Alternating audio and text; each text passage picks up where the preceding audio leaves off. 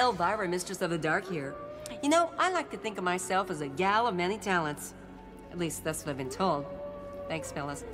But even my list of accomplishment looks about as pale as Dracula working a day shift when I check out our next guest. Let's see, he's a special effects expert, a magazine publisher, a memorabilia collector, and Hollywood's go-to guy when they need someone to play a gorilla. I can only be talking about one man, Bob Burns. There's only one place on Earth where mischievous Martians, crustaceous creatures, angry apes, and time-traveling transportation all live together.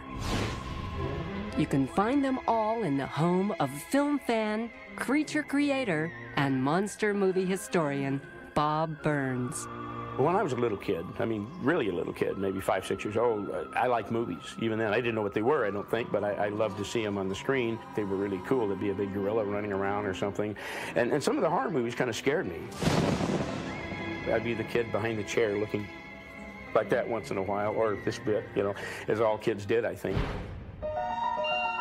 Growing up in the shadow of Hollywood's greatest dream factories didn't hurt either, especially when Bob visited a friend's dad at work.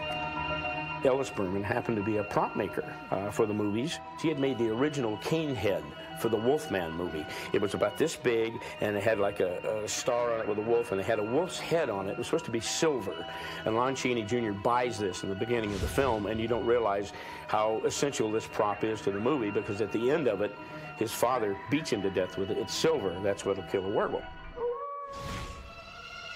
After visiting the set of producer George Powell's sci-fi classic, Destination Moon, 13-year-old Bob decided to create his own movies. His first magnum opus was titled The Monster. Now, here again, there were no real makeup books or anything, videotapes like there are today. I mean, a guy can learn makeup stuff today incredibly well. Back in the 50s, there was nothing. I just had to make it up, and I thought, what could I do to do this crinkly thing, you know? I couldn't think of anything else, and all of a sudden, I can't even tell you why this hit me. What about lettuce? Lettuce is flexible. You could glue that on with spirit gum, and I bet it would work. Well, that's exactly what I did. Bob's first movie was such a success at the local camera club, the fledgling filmmaker tackled a second project, The Alien. In 1952, Bob found a lifelong partner and fellow monster fan when he met Kathy Patterson. They married a few years later. Then in 1955, Bob met a Hollywood creature creator who would change his life, Paul Blaisdell. Paul said, well, I'm building a monster for a movie. And monster? Wait a minute, it got my attention right away. He said, yeah, I'm doing a puppet for a Roger Corman. I didn't know who Roger Corman was at that time. A little film called The Beast with a Million Eyes. And I'm thinking, oh, God, this seems to have a million eyes. It's going to be cool. He says, no. This is the slave puppet of The Beast with a Million Eyes. Beast of a Million Eyes is a mind thing that can take over all of these animals and stuff. That's why they say The Beast with a Million Eyes. He said, but this is the slave of it that's going to try to come out of the ship at the end and get all the people. And since they have no money to work with, I'm just building a little puppet about, 2 feet tall or something. And boy, I was still excited about that.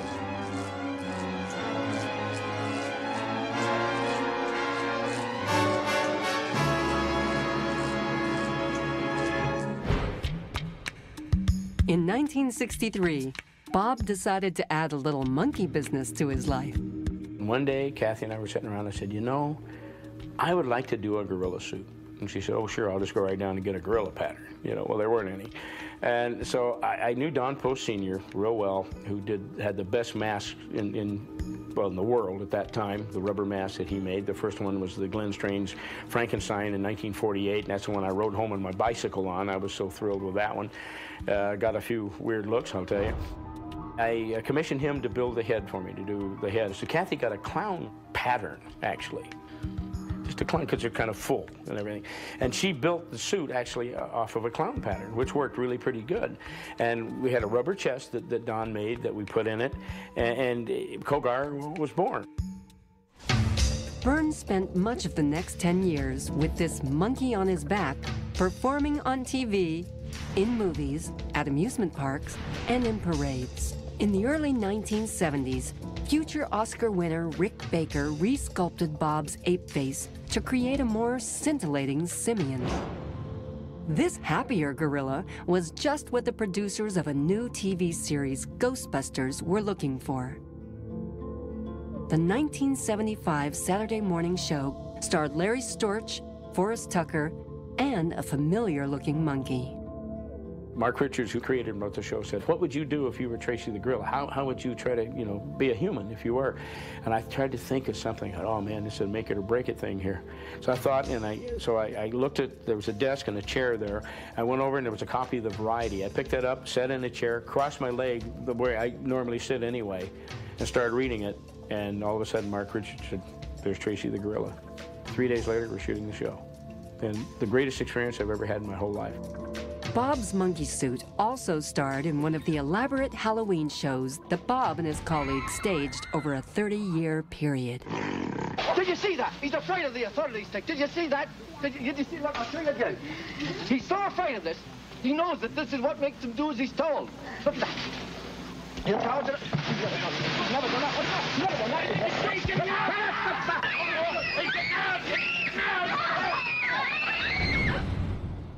We were blessed with many, many great friends, and a lot of them happened to be, well, now are the top special effect people in the industry. Then they were just teenage kids. You had Rick Baker, Dennis Murin, Bob and Denny Skotek. So many people, it's hard to name them. Bob and Kathy's first Halloween show featured the Frankenstein monster. And even Glenn Strange himself stopped by for a photo op and some goodies. It wasn't long before Bob and his friends started pushing the Halloween envelope. There were spaceships and space invaders, even an elaborate tribute to Dr. Jekyll and Mr. Hyde. For the good doctor's famous transformation, Bob used an old but effective lighting technique. One of Byrne's biggest shows was a terrific tribute to the War of the Worlds. The show's centerpiece was a 30-foot-long spaceship that seemed to have crashed into the side of Bob and Kathy's home. One show, based on the movie Forbidden Planet, starred Robbie the Robot himself. Art director Mike Miner's set model was a perfect recreation of the movie's famous setting on Altair 4. The centerpiece of Bob's 1976 celebration was the actual time machine built for George Pal's 1960 feature.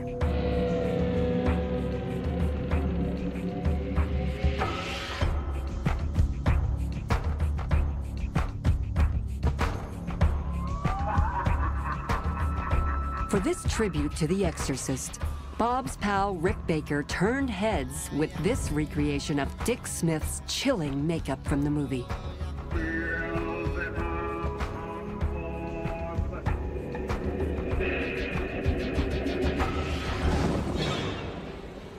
In 1979, the crew tackled another blockbuster movie by unleashing the star of Alien.